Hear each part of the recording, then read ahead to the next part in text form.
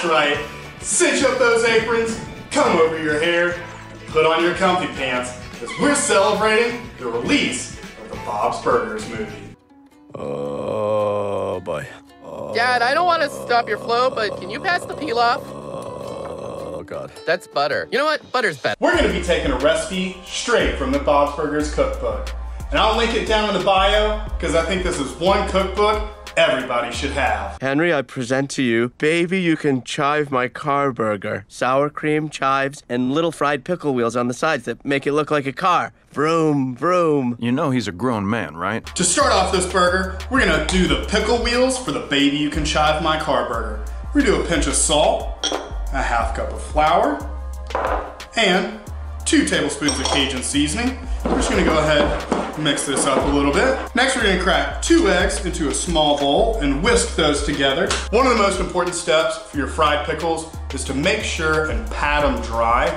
That way the batter will actually stick to your pickles and it'll fry up real nice. Now you're gonna take your pickles, drop them in your egg mixture, and then drop them in your flour. Be sure to coat them thoroughly so that they get a nice, good floury crust on them. And then we're gonna drop them in the air fryer at 350 for about 5 to 7 minutes. Now, not only are we gonna do our dill pickle chips, but we're also gonna do some slices because we might as well double down if we're doing some fried pickles. While our pickles are frying up, we're gonna get started on the most important part, the burger. Eat the tuna melt, Henry. Could I just give the burger a sniff? Henry. It's okay to smell it. Oh, there you go. Now, instead of busting out the flat top and setting off every alarm in the building, we decided to go with our handy dandy cast iron. We've got our fresh ground burger meat here, and I'm just gonna add a little bit of feta cheese to this. Just grind it up, break it up in your hands. Make sure you've got your feta cheese all the way throughout this burger. It's gonna add some nice pops of flavor and a little bit of good crispiness whenever it fries up on the flat top. Now we've got our skillet on medium-high heat, and I've added just a thin layer of grapeseed oil. You just need a high heat oil. I prefer grapeseed. Now once you see a little bit of smoke coming off your skillet, that's how you know it's ready. We're gonna go ahead and add these burger patties in. Be sure to not crowd your pan. You're gonna make sure to give them a little bit of space to breathe in there.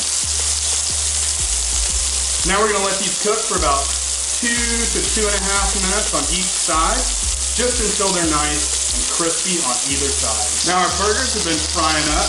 We've got a good dark brown crust on them. We're gonna give them all a flip and let these bad boys keep cooking. As you can see, our burgers are finishing up, so we're gonna make the sauce. Add in a little bit of sour cream to your bowl. Now you're gonna do 2 tablespoons of Dijon mustard. Then we're just gonna thinly chop some chives to toss in there.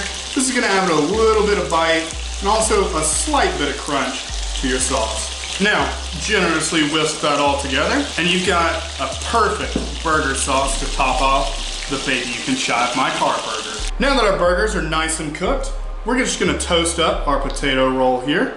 We're gonna do a little bit of mayo on this. We've wiped off just a little bit of the fat from the burgers. We're gonna toss these down, just let these get right nice and crispy. Last but certainly not least, we're gonna build our Baby You Can Chive My Car. We're gonna add on our burger patty, a good helping of our sauce to the top of it, our top bun, and lastly, don't forget your burger wheels. Vroom, vroom. Oh, it's so good. I'm having another bite. Oh. I win! I win! Ha! How do you like my joke burgers now, Pop? And that's how you make the Baby You Can Chive My Car Burger.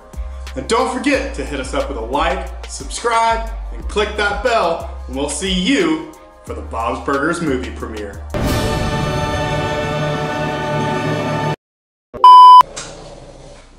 Hush.